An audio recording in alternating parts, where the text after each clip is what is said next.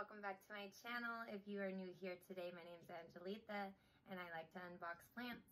Today I will be unboxing a baby Philodendron verrucosum and I am super excited. The picture that I saw had a baby growing, so I have good luck with plants, you know, unfurling a leaf while they are in transit to me. So I'm kind of excited to see what it's gonna look like. It's taped really well. My scissors don't even want to cut it. And I don't even got my kid's scissors today. So this came from Texas. And I'm in Washington, Eastern Washington. And I'm super excited to see this. I don't remember if it was rooted or not. I have a feeling that maybe I might have to root it. It wasn't probably rooted, but either way, I am super excited. I paid $75 for this verrucosum, and they are very, very expensive. So I'm okay with growing this one from a baby. Plus, it didn't look like it appeared to have any damage on it, and I like my plants to not have no damage. So I want to grow it from a baby and get it nice and huge. They actually don't get very huge. These ones don't, but they do like climb up poles in a way, or they can, I don't know if they necessarily trail, but I know that if you can get them to climb up a pole, they look very gorgeous. But they don't get as big as like the gloriosums and the palmanis and pastisasums. They don't get as big as that, but they are gorgeous, gorgeous plants if they are taken care of properly. All right, so this is the way that it was packaged. It had bubble wrap, and then it was in here. Ugh, I'm so scared right now. I've had such bad luck. I went on a little plant buying frenzy, and so far I haven't had the greatest luck, so we'll see what happens here. Oh, it's so gorgeous, and it didn't unfurl just yet, but this is the Philodendron verrucosum. It's very soft. It has a little bit of leaf damage. It's in the spag moss in here. We'll go ahead and get it out of there because I'm not thinking that it's very happy in there. It seems very soft, and we want to get going whatever we're going to get going with this, whether it needs to be rooted or potted or what. Let's find out together. Oh no, I didn't lay down my little mat. All right, there we go. Yeah, so it has very, very tiny roots. That was what the situation was. It has really, really small roots, and I'm just trying to make sure that they're even healthy roots. There's one tiny healthy root, and then the rest are just kind of there. So, and that one is just brown, I think, from being in spag moss. It appears to be healthy. Let's hope so, because I'm gonna keep it. And then goodness, I don't know if I should water propagate or put this in leca.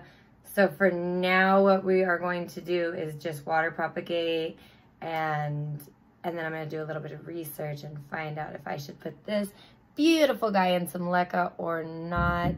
These are not plants that have like the petiole that you have to put above the dirt, so that is nice. So we'll go ahead and get a cup and get this rooted in some water. Clear cup, but I do have this one here, so I'm just gonna pour some water in, and then I'm gonna try to set it in.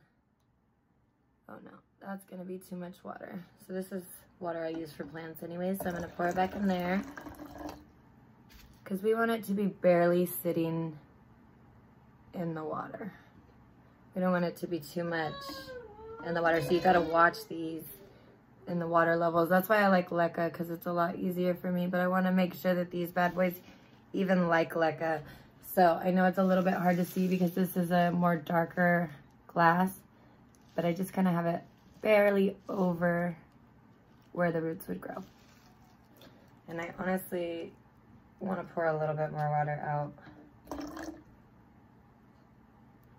There we go. Now I feel like that is perfect. Isn't that so gorgeous? That's the little growth point. And then it keeps kind of falling down. So yeah, I might just have to put this in leca because it doesn't want to stay too much out of the water. But it is gorgeous, and I paid $75 for this plant in particular. I am very stoked to see it grow into a gorgeous plant. I've seen them be absolutely gorgeous on a moss pole, and I hope to do an update one day and show you guys. They're very resilient.